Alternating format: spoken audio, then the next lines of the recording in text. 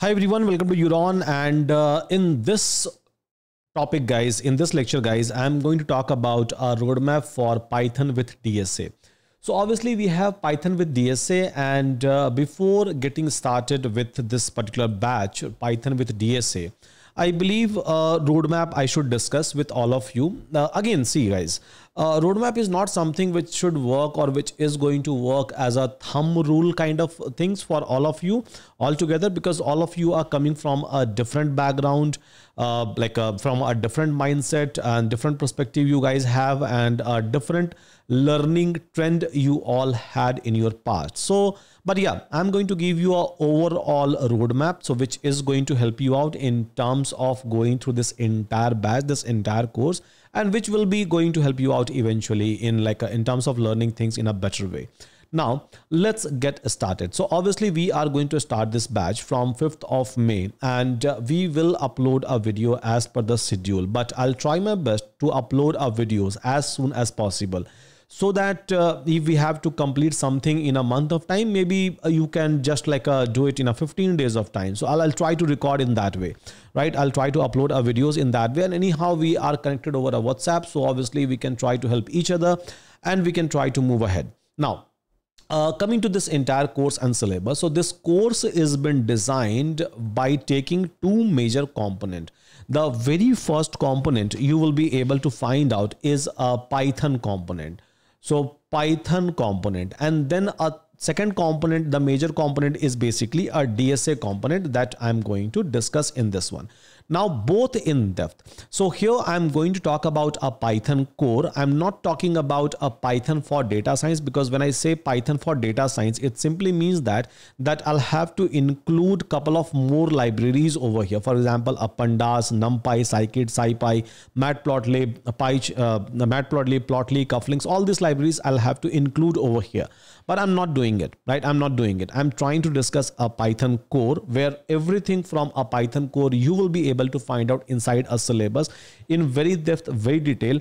Plus, when I'm going to talk about it, so I'll talk less about a theory, more about a practical, more about a coding in a real time, because this is how we all should. Because according to my experience in terms of teaching, even as a techie, when I write a code, when I build a system, which I'm doing it in last 11 years, straightforward, while working with the different companies or as an entrepreneur, and even till today, the system that you are able to see. So according to my experience, when tech comes into a picture, tech upskilling comes into a picture, then we should not focus on going through a theory most of the time. So what I always believe is, if you have to learn faster, if you have to learn better, and if you have to build quicker, so in that case you have to go ahead with a practical oriented. Maybe some of you will not align yourself with this particular philosophy, where I'm saying no, skip the theory part and then go through the practical. But as per my experience, as per my learning experience, my experience in terms of building a things, a real one, not just something which runs in my local system, but something which is been used by millions of people. So I'll always suggest that go with the practical approach, not with a theoretical approach. Those who are teaching you in terms of a theoretical, just skip that particular part. Try to follow along with the practical approach. This is how we are going to discuss Python, and same I'm going to do with the DSA. Obviously in DSA we have a lot of algorithms. So from every aspect of the algorithm, from sorting, from searching, starting from the basic like a linked list array, everything we are going to discuss. Plus we are going to cover a lot of problem statement, which is one of the popular and a famous problem statement people are going to ask you when you will go for an interview with respect to a DSA. So even that part we are going to discuss in detailed way. So algorithm, obviously I'm going to discuss in terms of a theory, by giving you a different kind of a analogy, by talking about those algorithms in terms of a stories. And then we will try to code it. We will try to write a Python code, and at the end of the day, we'll try to experiment it. We'll try to do it in a practical manner. This is how we all are supposed to even understand an algorithm. And believe me, whether you are a college student, whether you are preparing for a GATE exam, or maybe you are trying to prepare for a like a companies, product-based companies, this DSA section is going to help you out. And I believe once in a lifetime, we all are supposed to invest at least 2 to 3 months of time for our DSA if you would like to work in a IT industry. Once in a lifetime, I would say, just explore once, try to complete the algorithm. It's fine. I know that you will not be able to remember those algorithms for the lifetime, but if you are able to understand it once, it will be easier for you to revise it whenever it is required, right? It will be very, very easy, believe me. But at least once in a lifetime, you have to understand this DSA part. Doesn't matter in IT industry, in which field you are going to work. Maybe you are going to work as a web developer, maybe as an ops guy, maybe as a cybersecurity guy, maybe as a data scientist, maybe as a system admin, but whatever it is, right? But yeah, maybe as a SRE. So like you have to understand a DSA at least once in a lifetime. And I think you just have to invest like 1 to 2 months of time. Maybe not from here, maybe from somewhere else. But yeah, try to invest that much of time. Try to understand the basic core DSA algorithm. And there are limited number of algorithms, 30 max to max, right? There are again tons of algorithms. But what I'm trying to say over here is, what I'm trying to make a point in this particular place is that just try to understand like a 25, 30. That's fine. Right? It is going to build you a base, and it is going to help you out even in terms of understanding other algorithms. You don't have to go and explore like thousands of algorithms, solve thousands of problems, right? Because sometimes what happens is we are not ready for it, right? And we get overwhelmed by these many things at a time. So I'm not going to say that, no, like go and like solve like 500 problem, 1,000 problem. Yeah, it's good if you can do it, right? But solving only a DSA problem should not be a purpose of life. My purpose of life is different. I have to get into a better job. I have to build up bigger things, better things, maybe as an individual, maybe as an employee, maybe as an entrepreneur, whatever it is, right? Whatever position in which you are working as of now, or maybe you would like to work in the future.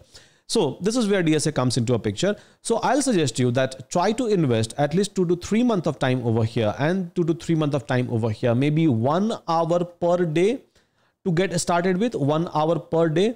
So guys, discipline and consistency is a first and foremost thing, which I as a person, I as an individual have learned down the line in these many years, that if you are disciplined enough, if you are consistent enough, you are not supposed to be a smartest person on this planet. It's completely fine. You are not supposed to be a topper in your class or in your batch, or maybe in your like a best performer employee in your like among your colleague. No, not at all. It's not required. The only thing which is required is a consistency, right? The only thing which is required is a discipline. So you have to get up at the same point of a time. You have to do things at the same point of a time, and then you can do the rest of the things that you have in your life. And again, I'm not against enjoying a work-life balance. I am completely like I fully support that particular part. But yeah, in a disciplined way, right? Give a priority, set a priority. If life is a priority for you, okay, give a priority to that, and then try to learn a technology which is going to build your future, which is going to build your career, and then try to do something out of it. Learning should not be a goal. You are not learning something to give an exam. You are trying to learn something which will try to build your future, which will give you your bread and butter on a daily basis, which is going to help you out in terms of earning and growing in a life, right? A real life. So you should come out of that mindset in a very first place, and then you should start learning Python and a DSA. And I believe 2 to 3 months here, 2 to 3 months here is more than enough. And again, I'm not saying that like you will be able to remember everything. No, and it's not even required. It's not even required. Right? Even I don't remember. I used to learn like a lot of things. I used to explore a lot of things, but it's a human brain. I'm not a robot. I don't have a like hard disk in my brain. So obviously I'll keep on forgetting things. I'll keep on revising things. I'll keep on trying to connect things in a better way next time, and then next time. So this is how you are supposed to go ahead with this. Python, if I'll talk about, so Python is one of the easiest language on this entire planet, which can help you out to build everything and anything. Doesn't matter in which domain you are working, what business problem you are trying to solve, what app you are trying to build. Python is one of the best. I'm not saying that other programming language is bad or it's worst. No, they are good. But as compared to C, C++, Java, in terms of writing a code, in terms of understanding the code, in terms of building an app, in terms of library support, in terms of open source contribution and support from the market side, it's huge for Python. And especially if I'll talk about a data industry, so where data science, AI, big data, data analytics comes into a picture, Python is a dominating programming language, right? So over here, at least no one can touch. None of the programming language can touch. Neither C, C++, or maybe a JavaScript, or maybe a Java. JavaScript is good in terms of building a web application, in terms of maybe building a mobile application. But if I'll talk about like data science, big data, AI, and all those things, Python is a programming language that you should choose, and it's very easy. Even a person who is like working as a non-tech person, like a civil engineer, or maybe like a lawyer, or maybe a chartered accountant, even they can learn Python. This is how easy Python programming language is. As simple as that. Okay. So coming to the roadmap part, I told you that how we have divided. So Python core and DSA. So these two portions, again, everything is mentioned inside the syllabus. 2 to 3 months, 1 hour per day. It's more than enough, right? Don't feel overwhelmed at any point of a time. It's completely fine. Initially, you will see some sort of a friction. Then the next part is that always try to use AI. I strongly advise, and I will strongly suggest that always try to use AI. Here you can try to use Yuri. Maybe out there you can try to use OpenAI, or maybe some other things. That's completely fine. Maybe Gemini, maybe a Claudius Sonnet, maybe a Perplexity. I'll keep on taking those names so that it will fit inside your brain, so that you will end up using it at some point of a time. But yeah, we are even giving you a Yuri ecosystem, so which is a AI, but not initially. So when you are trying to start with a Python, or maybe start with anything, try to explore it by yourself first. Get some sort of a confidence, not 100% confidence, I would say, because that doesn't exist in reality. But yeah, try to get some sort of a confidence, and then start using AI. So when you are writing a code, when you are building up like a project, do a vibe coding. This is the meaning of vibe coding, right?